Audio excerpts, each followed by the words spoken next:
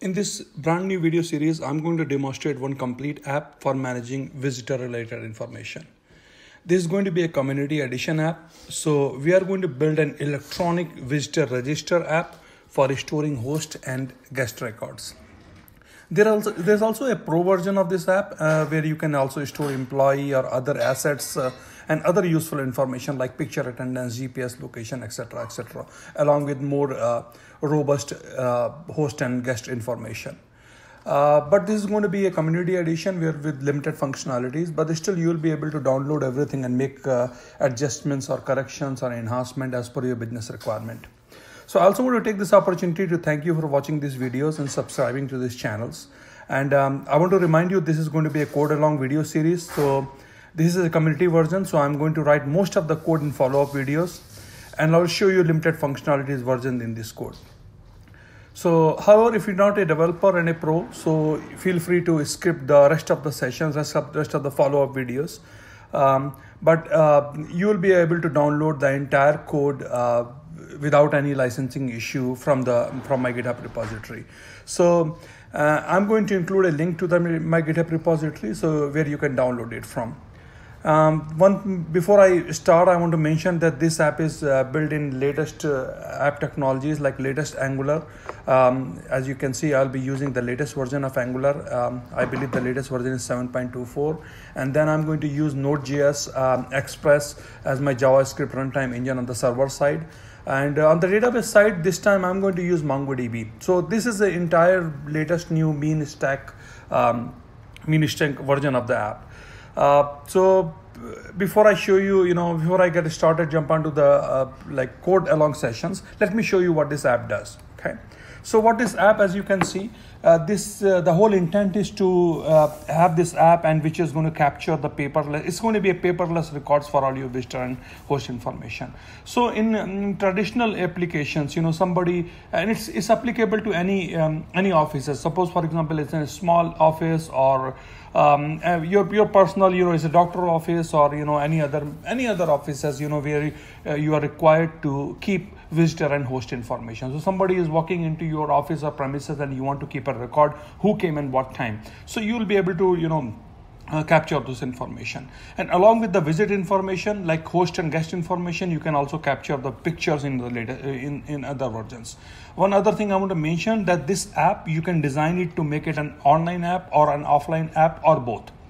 One more thing is, this app, the whole design is very user friendly. It's going to work on your desktop application. You can create a desktop application out of it. You can create an iOS app or Android app, or you can host it on the cloud. Whatever, it's up to you. You will be able to store millions and millions of records, and you will be able to access it from anywhere, your mobile devices or anywhere. Okay. Again, the intent is going to be a completely paperless and mobile application, very user friendly. Also, it's unlimited storage. It's only limited by your database. Suppose as much as you want to store on your database and whatever it allows, the storage is limited by only the database capacity. Okay.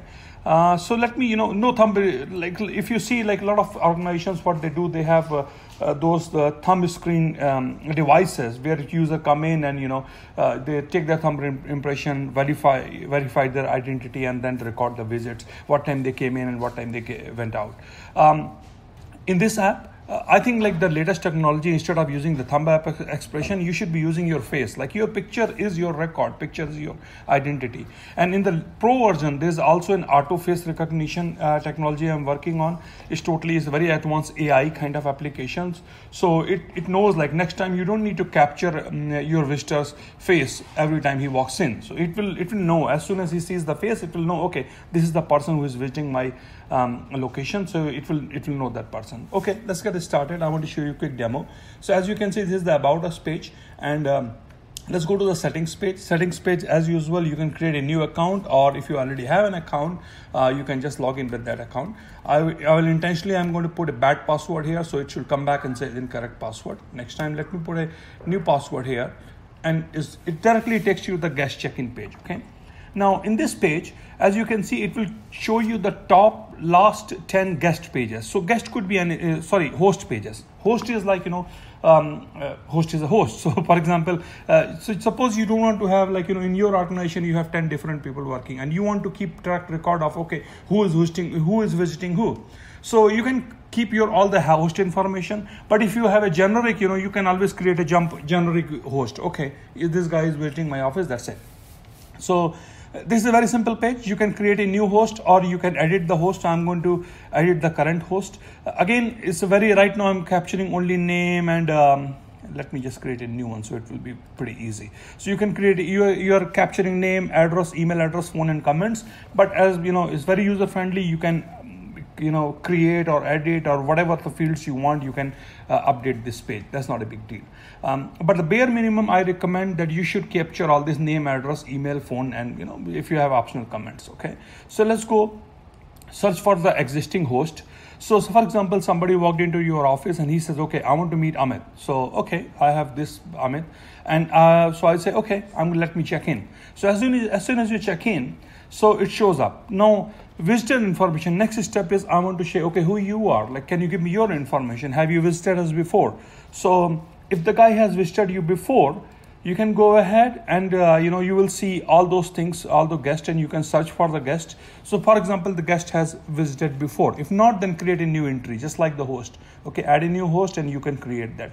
But right now, okay, you have visited us before, so I'm going to check you in. Okay, so as soon as you check in, so purpose of the visit, so for example, you are going to say visit some inquiry, okay, something like that. Okay, you are here for the information, for example, information only. Okay, now it captures, as you can see, the current date and time. One very beautiful thing here, so suppose as soon as the visitor is in front of you, you can see, how many times, all the visitor history, how many times he has visited your organization in the past. And also you can see your host history. So for example, for this host, how many guys have visited me? So let me show you quickly what I mean. So for example, it will show me, okay, for Amit Shukla, there are 2 people that came into the past and they visited me. Okay. And you can also search the history by guest. So for example, this guest, sorry, I didn't pick the guest, I believe. Okay. So you can see all the by guest. Okay, this guest has visited these many times, and as soon as you have the information, you just put like say test or something like it, check in, that's it, you are checked in. Okay, it's as simple as that. So for example, you don't need to multiple times you have to put your host information, you just capture it once. Same thing for the visitor. So this is a very basic app, but I want to tell you, like this, in the pro version you can also store the pictures. It's not a big deal, you can also enhance it. So for example, host information is there. Go to the edit host and create a link for uploading pictures. In my follow-up videos, where I'll be showing you, I'm working on a new app for CRM. So there, GPS attendance, a mobile tracker. So there I will show you how to upload the picture. But, basically that's pretty much it. Okay, so this is the link. I'm going to include this link. Go to the visitor management app. You can download the entire source code without any problem. I believe don't have any licensing issues. So feel free to download everything. This is a commodity version. Make changes, but I would appreciate if you can just give me a thumbs up or like give me a star. That's all I need from you. Okay.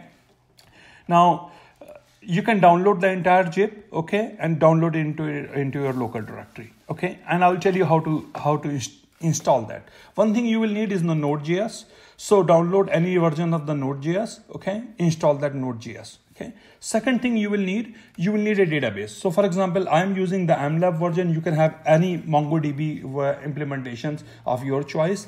And all you need to do once you download it, so it will create a client directory and it will create a server directory. So go to the server directory. There's a file called .env file. Here you just need to put like, your MongoDB. This is the path of your database. So for example, my database is hosted at the mlab.com, and this is the name of the database. So I'm just going to put username and password of this. This is the path of my MongoDB URL. That's what you will need to update. Otherwise, it's not going to work. Okay.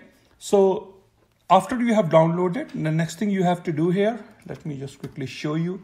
So go to the, browse to that client directory. So for example, I have my client here. As you can see, it's once you download the client, just go to browse into the client directory. Okay, next thing you have to do npm install. Okay, I have already installed that, so I'm not going to do that, but you have to click on npm install, enter it, so it's going to install all the dependencies. Okay, and once that is done, all you need to do is ng serve. That's it. Okay, now open another command prompt window. This time I will browse to the server directory. I think I already have that, but let me just open that. Okay, go browse to your server directory. Same thing, you have to do npm install. I've already installed it, so I'm not doing it over again. Once you have the npm installed, next thing you have to do npm start. That's it. So, and if you have your database like appropriately figure it out, appropriately put it here, all the credentials are okay, it's just going to work, and you will see the message that connected to MongoDB ERP database. Okay, so that's pretty much it. In follow-up videos, I'm going to walk you through the entire source code, so you will be able to see how what you have written, how to do the client and server coding, but those are only developers only session, and please watch those videos only if you're a developer. So let me know if you have any question. Good luck. Thank you.